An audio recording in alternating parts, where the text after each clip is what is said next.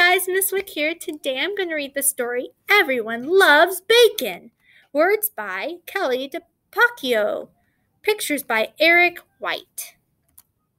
Everyone loves bacon. Everyone loves bacon, including bacon. Egg loved bacon. Waffle loved bacon too. He loves me not. Pancake loved bacon. French toast didn't love bacon. But he didn't count because French toast doesn't like anyone. Bacon enjoyed being popular. You're the best. Can I sit next to you? You smell so good.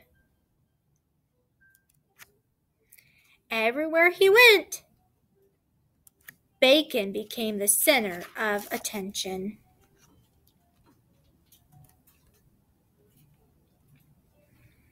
He told charming stories and funny jokes. He even played the ukulele. Everyone loves the ukulele. The other breakfast meats felt left out. What about me, eh? But bacon didn't care about them. Not one bit. He was becoming a real celebrity. His picture appeared on t-shirts and on billboards and buses.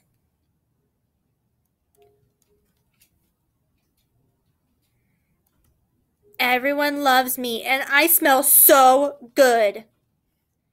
Bacon was feeling on top of the world. Eventually, Bacon forgot all about his friends back home. I miss Bacon. Me too.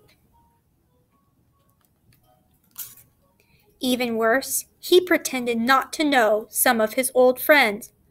Fine, have it your way.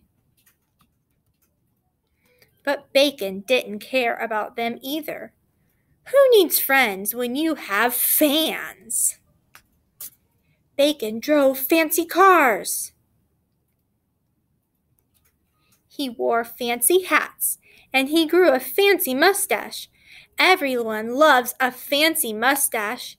Bacon, bacon, bacon. Indeed, Bacon was the toast of the town.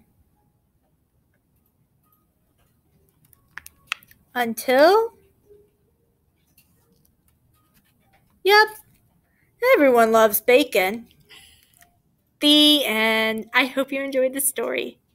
See you guys later.